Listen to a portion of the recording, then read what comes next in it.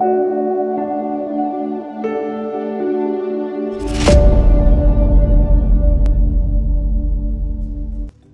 day's not very normal, I wouldn't say, but if I could pick a normal day, I'd get up at 5, quite an early start, and so I get up at 5 o'clock, I will go for a little run in the morning to get my bones moving, then I head off to work. It's an hour and a half commute, so I'll listen to my podcast, do my learning, then I'm a business manager at Santander, so I've got quite a full-on day in my job. And I come home and it's a bit of a mixture, so I'll either network because I'm building my business, or I will go to Toastmasters, which is public speaking training, and what else have I got? Gosh, and then I will do my coaching as well. So it's quite a varied day, but it's full on. Gosh, so many reasons. I was thinking about this and I saw it on LinkedIn, on Anya's page, and it just got my attention and I couldn't stop thinking about it. So there's so many things about it that I love.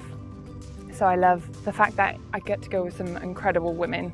They're so varied, they've got some incredible life experiences which I really would love to learn from.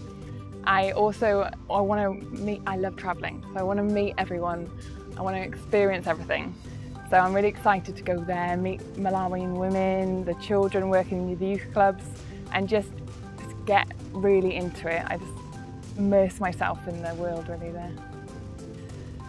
So it's such a varied group of women. They all have so many different strengths, and I think for me, I hope to bring a lot of passion, a lot of enthusiasm and energy. I'm like a little Duracell bunny with my energy, so I hope to bring that and inspire the group.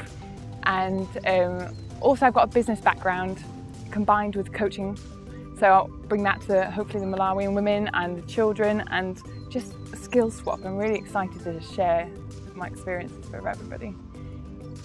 I always think of myself as like a collector of experiences, and I want to travel everywhere, and I wanted to go to Africa for a very, very long time. I want to experience actual life there.